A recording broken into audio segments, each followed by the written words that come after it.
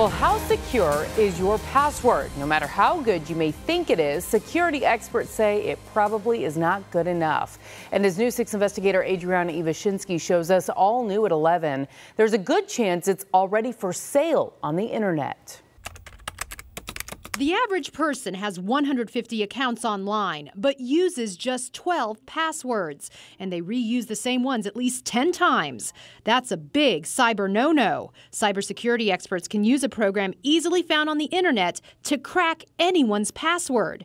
And if they can, criminals can too. So what we're looking at here is a database of emails and passwords that was leaked on the web. On just one database, a former cyber intelligence expert found tens of thousands of names with their passwords to every account.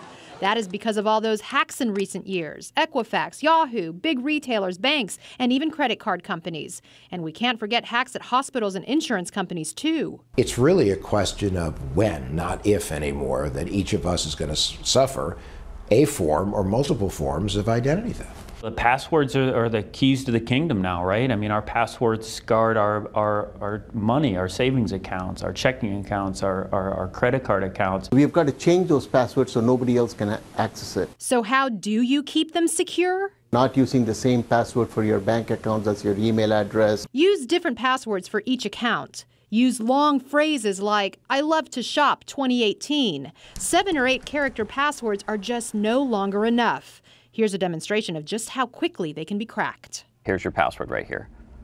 That's my password. Yep. 45 seconds, not even. No, that about 37. 37 seconds. 37 seconds. Well, that's scary. Computer hardware has reached this point where we're able to attack them so quickly that a password that small just isn't practical anymore. Especially for incredibly sensitive things like financials, online banking. And we should also use password vaults that keep our passwords encrypted with multi-step authentication.